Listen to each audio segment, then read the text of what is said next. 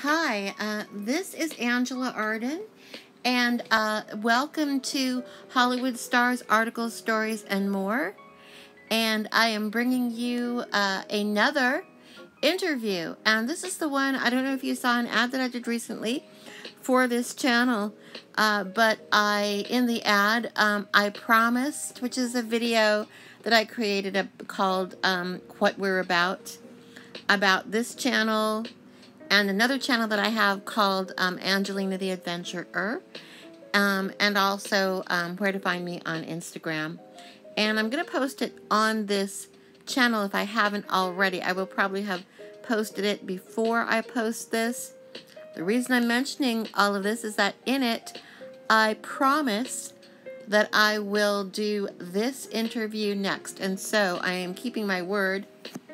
The promise was for the John Mayer interview as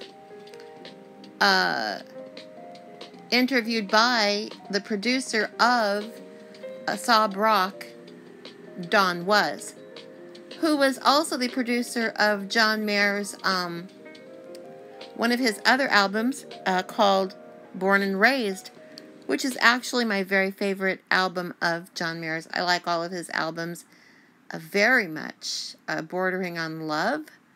Probably love them. Okay, I love them. But the one that I love the most is Born and Raised. It has a undeniable charm, as do both of the people that I mentioned that are, in fact, generating the questions and generating the answers in this interview. Now, this interview is from the very first edition of Sob Rock Zine, which is Volume 1, June 2021, which is a very special thing to receive. And there was a point in time, it probably is still there, where you could go on to, I think it's the John Mayer's official website, and register to receive the, just register. And I did that. I did not know what fortune it might bring, and it brought me, I have Volume 1 and Volume 2. You might be able to still get Volume 2 if you register. I do not know or promise that you will ever be able to receive Volume 1. Oh no! Oh no! It might be true. However, you will be able to receive, hopefully, I don't know. You know what? I make no promises. I make no guarantees. I don't even know if you can still register on his site. I do know that you can go there yourself and you can check and find out. I hope you do that. Okay, so let's dive in, shall we? Here we go. John Mayer and Don Was on the making of Sob Rock. Hey, John. Good to see you, man. I've missed you. We spent 7 months in a bubble together. Can you describe the extraordinary circumstances under which we recorded Sob Rock? John Mayer. Good to see you, and I sure missed you too. Well, these songs all came out pretty quickly during the pandemic. I'd say around April until June. I tend to write in these concentrated little trances. And when I knew I had an album's worth of material, I thought it was the perfect time to make a record. Seeing as there wasn't anything else to do that could be nearly as constructive, I remember thinking, I need Don to help me on this one, because you have this way of keeping me from feeling lost or helpless as I'm putting an album together. The way I think about it is that you sort of let me tether myself to your creativity, and then I can be free to dream really big without feeling like the whole thing is a waste of time, which, you know, as an artist, that feeling can creep in pretty quickly with little provocation. And so we set off to make this record, thinking that we'd throw each song on the table, record it in a few days, and move on to the next. which is always a big mistake when it comes to how I work. He laughs. Because the record just kept getting bigger and deeper and wider and more dense as we went. Dawn. The lack of a deadline and absence of distractions were definitely once-in-a-lifetime bonuses. I saw you dig in and devote weeks to making each track better and better. Let's talk about how the luxury of unlimited time made this a better record. John, not just the luxury of unlimited time, which I suppose I've had for a while now when making records, but the luxury of unbroken time. We were sort of sequestered like jurors, not taking in any outside cultural or social distractions, because as we know, there weren't any. It was home studio, with almost zero deviations from that for months on end. And that allowed us to all see the same picture in sync. And nobody came in after a week in New York or some other pause in the action that would make us come in and contradict ourselves with a new idea. This record is one idea, executed in one place, in one time, with one shared vision, and you can really hear and feel it on the album. Dawn. Our little bubble at Henson Studios was extremely relaxed and comfortable. However, there was an inescapable overtone of pandemic anxiety and fear that we shared with everyone on the planet. It was an odd contrast. How do you think it impacted the music? John. I think we all made a record that was less about any real finish line. Nobody was waiting on it to get turned in so we could book a tour, and more about building a dream world we could visit by pulling a song up, enjoying the music, and finding new ways to add more color and depth to it. We were making a record so that we had a place to go, both physically and emotionally. If you stopped the music and walked outside, you had nothing, just fear and silence and unknown. The music became our little clubhouse, and I can hear that when I listen back now.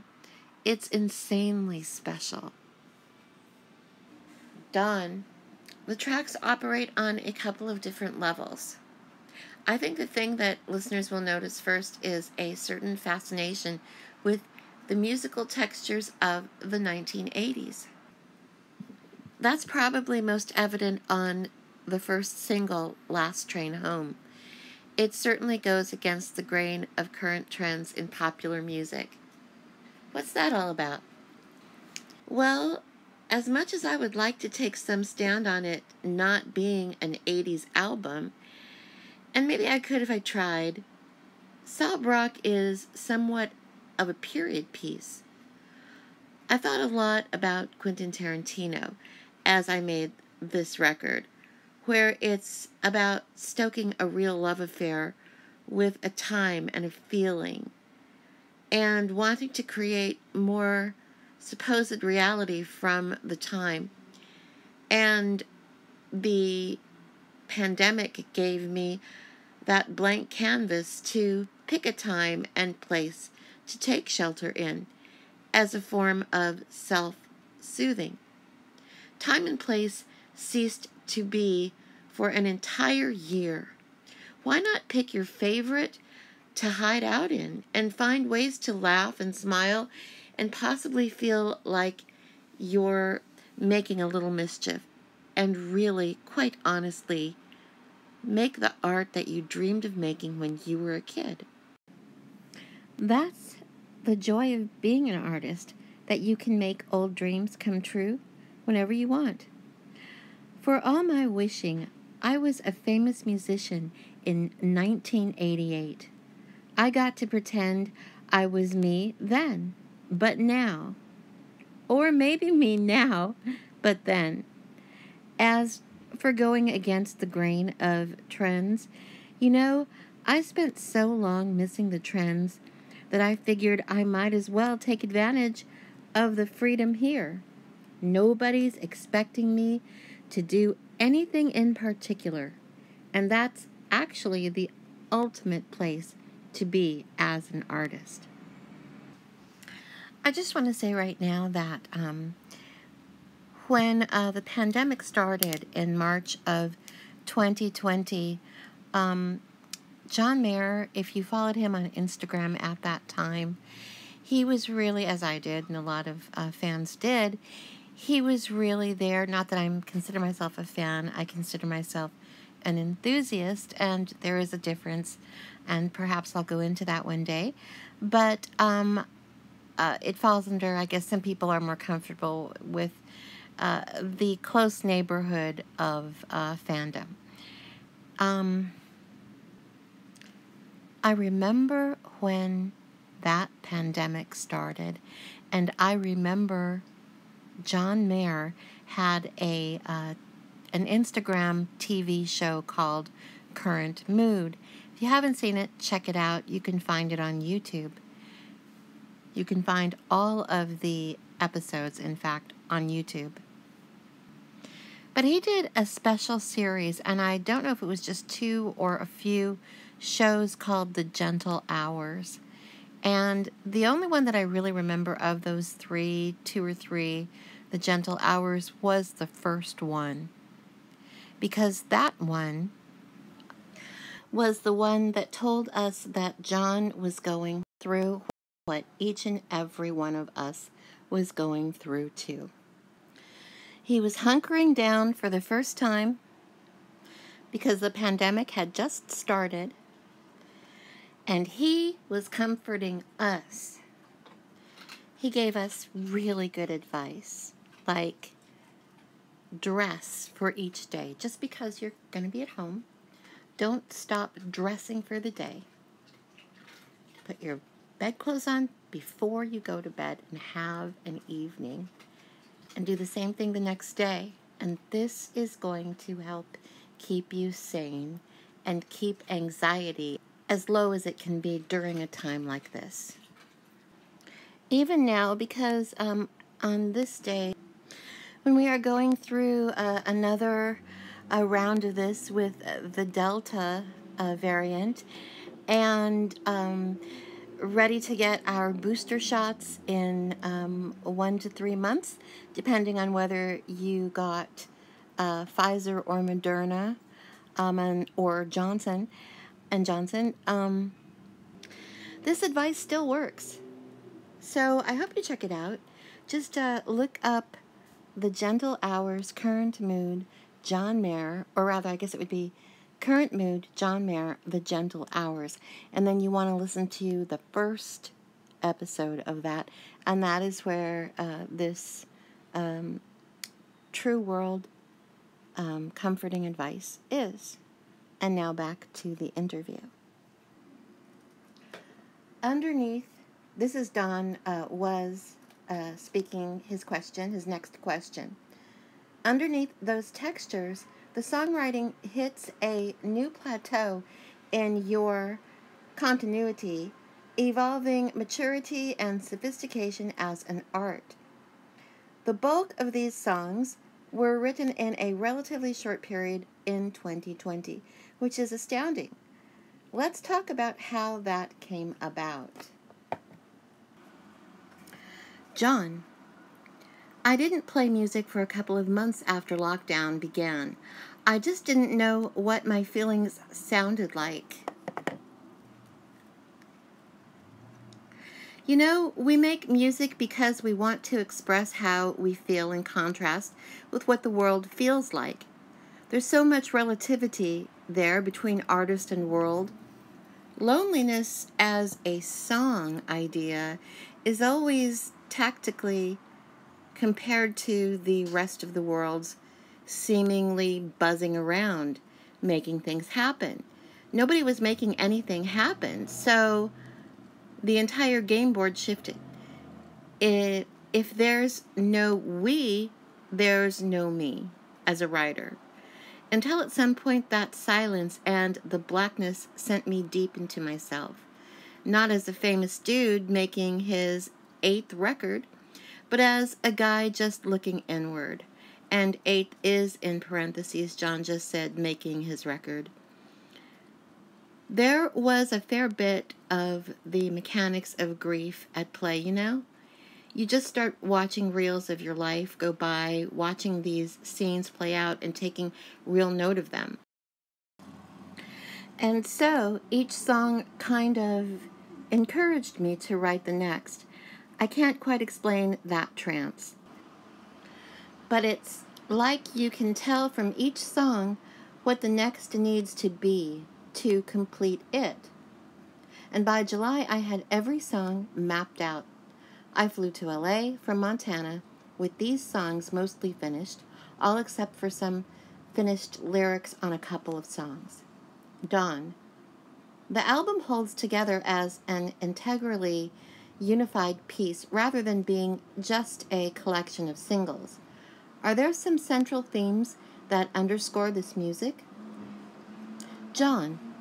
Well, I think the biggest reason it holds together like it does is because I didn't play that game I usually do where I get 10 or 12 songs and then try to keep writing to knock the weak ones out. I remember doing that on The Search for Everything, and though I love the songs on that album, you can hear the different life phases and intentions beating against one another. This was about lock the 10 vignettes, and that's your movie. Want more? Make another movie. I have to tell you, that's the way to do it. What you hear is a straight shot from idea to fruition, and you can feel it when you listen. Dawn. One of the rawest and most poignant songs on the album is Why You No Love Me. I must admit that when I first heard your demo, I was a bit thrown by the hook line's adverb situation. I totally get it now and am in awe of the incredible beauty of the writing, but it took a minute to get used to that line. Would you like people to know about this song? John. It's funny. I would say by the 5th time I heard it back, when I first wrote it as a demo, the words sounded right to me. They've sounded right to me ever since.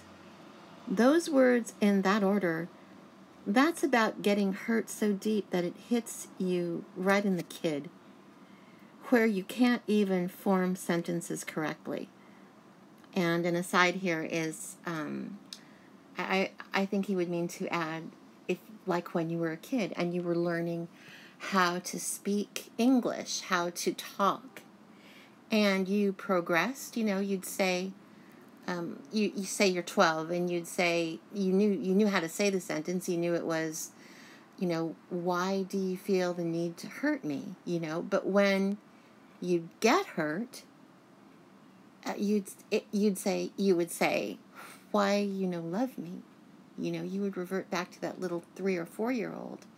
And it's kind of like if anybody ever said, I feel scared, you're trying to say the word that you learned later on in school, which is afraid.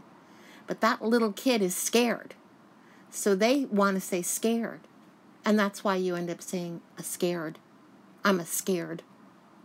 And it's the same. I think it's that same thing that the brain does that he is clearly, writing about in this song. So I think that was my second aside. See what I do? Now back to John. To me, the saddest part of it is that it's wrapped up in a soft rock banger. It makes me laugh because the two emotions ram up against each other and I don't know whether to cry or sway to it. So I just laugh. And I would say he means out of the confusion of it. Because the emotional mix is so odd, he said. Because the emotional mix is so odd. So that's why it caused a new sensation in him that he wasn't used to, and so there was no way he was going to change the words of that song. And I think that is extremely, absolutely cool. Don was. I think my favorite song on the album is Shouldn't Matter, But It Does. And I'm not too proud to admit that I started crying while we were recording it. Tell us a bit about that one. John. I had that song written in my head before I actually recorded it. It was my shower song for several months. I'd just write the parts and remember the structure in my head. Maybe I wrote a few lines down in the iPhone, but it really was the only song I kind of worked out before ever singing it. It's about being a grown-up man. I can't quite explain it. It's what's left after you clean everything up you can from the pain of lost love. It's all about that stuff that you can't totally clear away and how you just deal with the remains, which in its own right is sad. The sad, unfun truth. Don was. Shot in the Dark was a song that we wrestled with a bit. I think we're both thrilled with the way it came out. What made it more difficult to capture than the others? John Mayer. A bit? Laughs. You know, I still don't know why it was so hard to get that song down the way I heard it in my head. Everything else on the album, to a certain extent, was point and shoot, even if we had to try a few times to get there. But Shot in the Dark took us both for a real ride. I think there was some musicological aspects of that song that made it tough to get right. But also, man, sometimes you just have an impossible dream for a song. You have an idea for a scene in a movie that you just can't shoot in a practical way. But I'm so happy to say that all we had to do was try our best, stay true to what the song wanted, and once it was mixed and mastered and I gave it a month or so, it's one of my favorite songs on the album. All I had to do was listen to what was there and forget what I had in mind. That happens sometimes. It won't be the last time, unfortunately. You just have to make the record. Just follow your heart and take your head out of things sometimes. Doing that allowed me to have this song, which I'm so happy about. Don was. 3 of the songs were previously released as singles. We did some extra work on Carry Me Away, though. Why not just include it as it originally was? John Mayer. Carry Me Away, and I can say this now, made my bones itch to have released as it was. I'm not too proud to say that I felt like before that song even came out, it didn't have enough of the rocket fuel a track needs to get somewhere in the world, and that was completely my fault. I remember being on tour and experimenting with the idea of making a song as a 2-week summer vacation project, which I did. And I had a blast because I really caught a beautiful tune in the process, but it just wasn't fully fleshed out. When it came time to make this album, I knew I could take that extra time I needed to make it great. And listening to it now is a remarkable experience. My shoulders drop. I get totally into the music and I go, there it is. same song, but it comes to you where you sit now, instead of you listening forward in your chair to find it. I always knew that song was in there, and now everyone can hear it. Don Was. Let's talk about the way we recorded the album.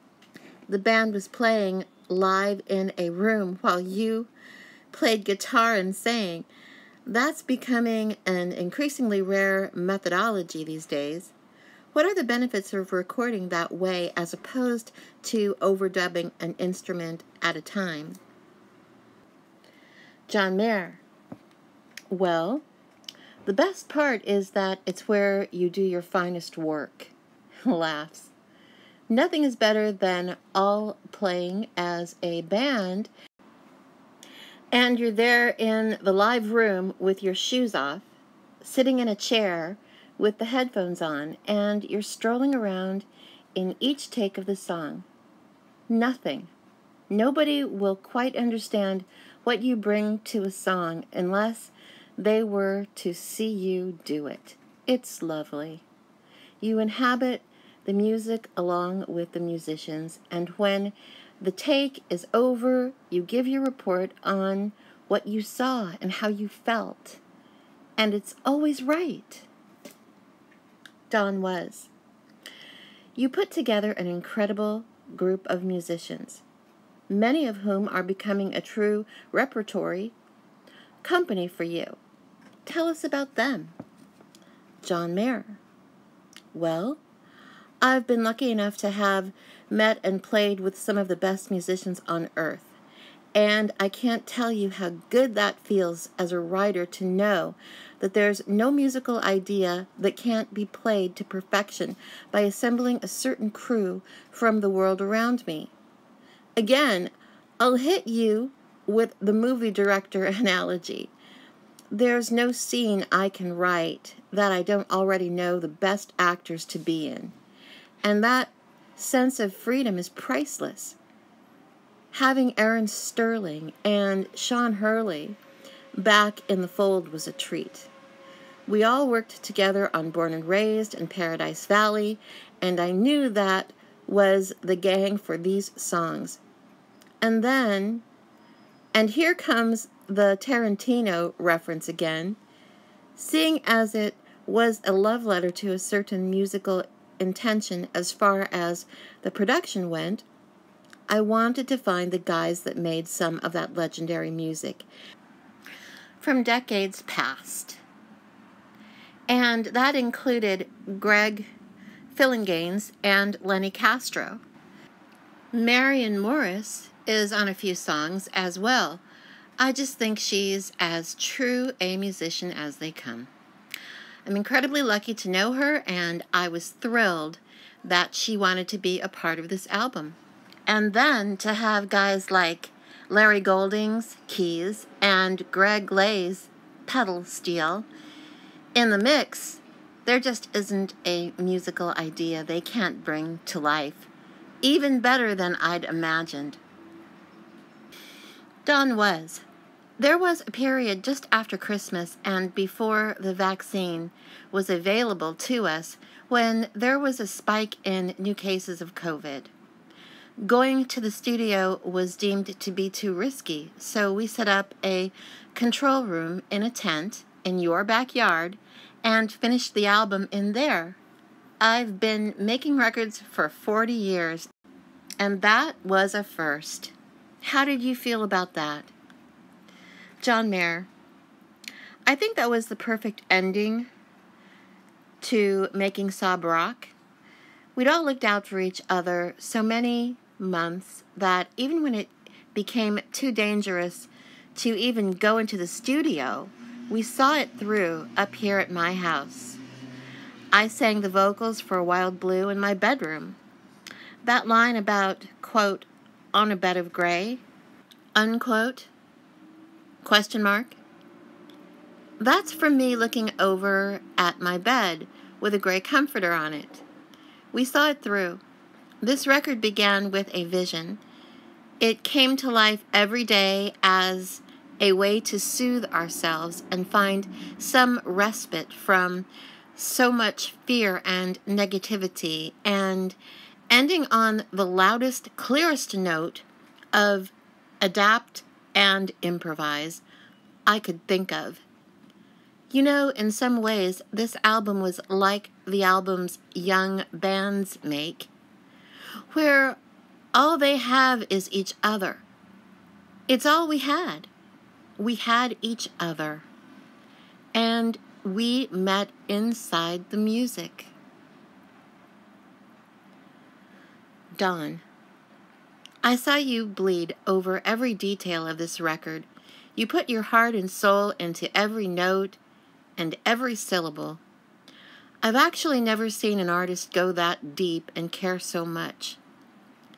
How do you feel when you hear the finished album? John Mayer. Well, thank you. I saw you go to the ends of sanity a few times and never complain, and I won't forget that as long as I live. I can say that you and I have both been to the brink of knowing what to do next with all of your credits and all the records I've made. We both bonded so deeply in that place of not knowing where the next step could lead us, which is why it's so special when I hear it back.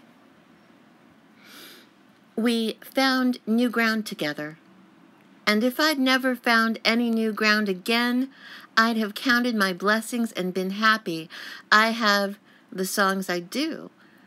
But we found new places to play, and that's what I hear. I hear music that I never thought I could have made a year ago. I guess what I'm saying is, I can't believe I get to say it's mine. Dawn was. Oh yeah, one other thing. Why did you call the album Sob Rock? John Mayer. Lots of little reasons. But the one I feel like explaining at the moment is that if you were to average out the names of my past albums and suppose the name of the next one I put out, Sob Rock throws it way out of whack. And that just tickles me and makes me feel like maybe there's a lot more new ground to go looking for from here. Okay, well that is the end of Dawn Was's interview of John Mayer for the album that Dawn Was produced, John Mayer's Sob Rock. Well, that is the end of the interview. And that is the end of this episode. Thank you so much for listening. I hope that you liked the interview. And join me next time for another article, interview, or story. And until then, this is Angela Arden, hoping that you make yourself the star of your own life. If you like this, please subscribe, and of course, hit that thumbs up and like it, and most of all, just come back and let's do this again. Bye for now.